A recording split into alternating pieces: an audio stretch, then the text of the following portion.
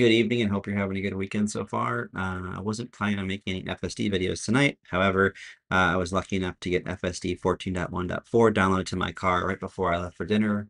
And so I installed it while I was eating and had about a 45 minute trip home from dinner where I got to test this build out and get some first impressions. So I'm going to cover the good and the bad, but let's start first with the not so good and we go from there. So this first clip here, the car is going to be traversing the Lowry Tunnel. Pretty much as soon as we get into the tunnel, the car wants to make a lane change to the left. It flips its turn signal on, but doesn't actually make the move because of the solid white lines. So it seems to respect that enough to not make the lane change, but then the car, still has lip signal on still. So kind of confusing to surrounding drivers. It did eventually go away. Now, when it did go away, you'll see here in a sec, the car does one of those phantom swerves, as I call them, where it's swerving around a non-existent object or debris or whatever in the road for no apparent reason. The lead vehicle didn't seem to have any issues, so not sure what it saw, nothing that I could discern, but it did it nonetheless. And this has been a problem that I recognize several times with 14.1.3, so behavior unfortunately still looks to be there, just based on this initial drive. All right, in this clip, you're going to see the Ego car swerve once again. However, the circumstances are a bit different. So rather than swerving for a phantom object in the road, the car decides to follow the lead vehicle here, which suddenly decide to turn off of Summit Avenue, which is the road we're on. And that causes a strong steering input to follow them, and then another strong steering input to course correct.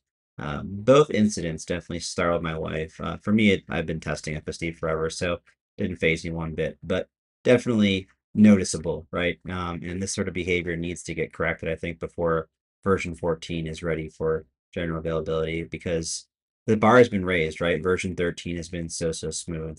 And I really never ever saw this behavior with version 13, especially if 13.2.9. All right, so before we jump over to the good things that I saw in my first drive, I want to cover some of the bad just to review again. So number one is swerving for phantom objects that don't exist. That behavior was present in .3. It also is present in .4. The second is swerving because a lead vehicle makes erratic movement. That was there in .3. That also looks to be there, unfortunately, in .4 as well.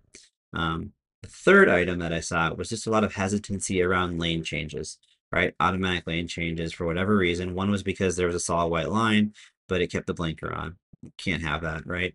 That's just confusing to all around. I also saw it in another circumstance where the car had an open spot. There was a dotted, line in between the lanes. So perfectly able and legal to make a lane change, yet the car kind of hesitated and didn't do it. So those three things, hopefully we'll see some better behavior tomorrow, or maybe some of the same. But those are my first impressions and the not so good things. So starting with the good here, the navigation seems to indicate the three rightmost lanes are open and that we can exit I-94 East like we normally do onto Cretan. However, the reality is all those lanes are shut down because I-94 East shut down for a maintenance program that doesn't complete till Monday.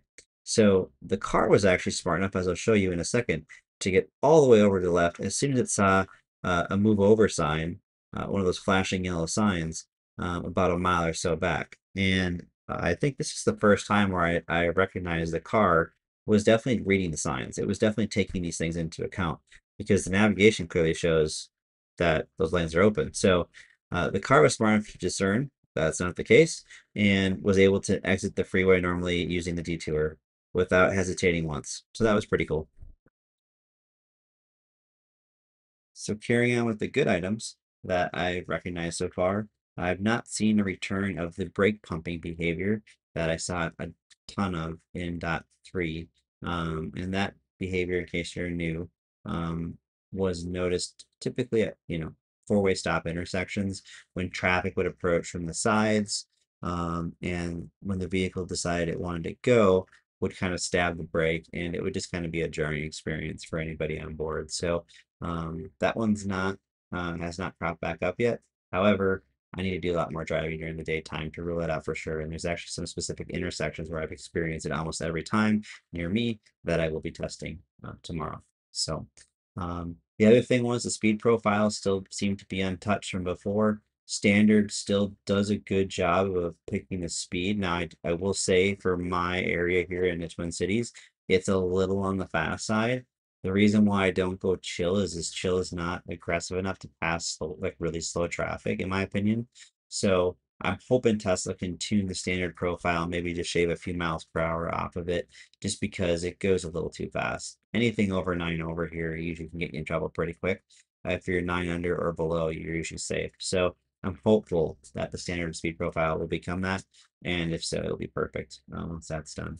The other thing too was the acceleration, especially under the highway, very strong, but not, overwhelming. Very confident. That is definitely an attribute of dot 3 that's still there in dot 4. So with auto park, I have had the return of the driveway parking setting when parking at home. That came back with dot 3 yesterday after being unavailable pretty much the entire week, which is super weird. And ever since then now, even with dot 4, my car will park in the driveway. And if I open my garage door, it will try to park inside the garage, but the entrance just seems a little too tight, even though the car perfectly fits. So it seems just a bit timid still. So we've made some progress there. I'm not sure what changed with that feature, but that continues to be something that was working well now. And then starting FSD from park inside my garage, that did not work at all. Pretty much from the first drive I did with FSD 14.1.3 on Tuesday morning.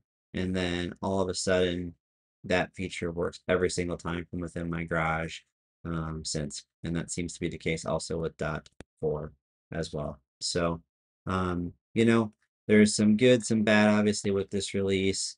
I'm sure they were trying to address a specific problem. Hopefully, it was that brake pumping issue. And like I said before, if they're able to resolve that, and that's the only thing this bill does, it's still progress. So we'll have to keep an eye on that swerving behavior. If that becomes more common, I think that could be a challenge.